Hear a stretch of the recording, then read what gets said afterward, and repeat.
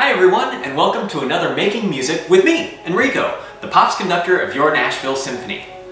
Now, I don't know about you, but I love the springtime. There are so many different sounds from nature that you can go out and listen to. And if you're like me, living here in Nashville, one of the sounds you've heard a lot of lately is the rain.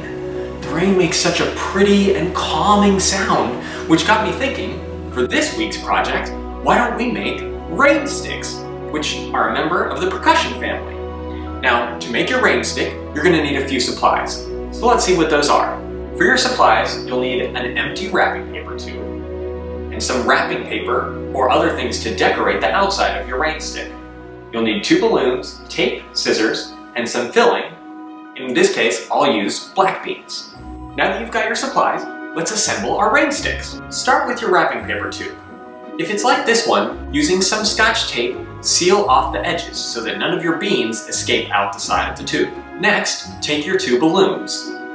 You're going to want to take a pair of scissors and cut off the ends of your balloons like this. Once you've cut off the ends of the balloons, take one of your balloons and carefully stretch it over the end of your cardboard tube. Take your bag of filling and very carefully pour it in to the other open end of your cardboard tube. You're going to want to use about half a bag of filling at least. Once you've carefully added your filling into the wrapping paper tube, take your second balloon and stretch it over the top, securing your filling inside.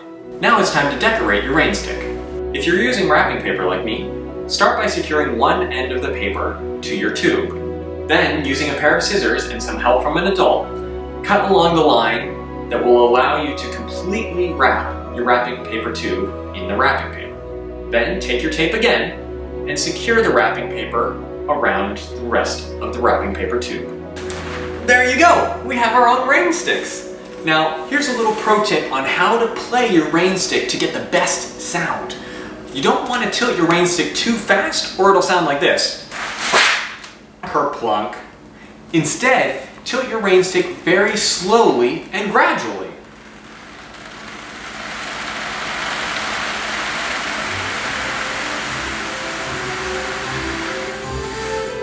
Now that sounds like rain. And just remember to keep having fun making music.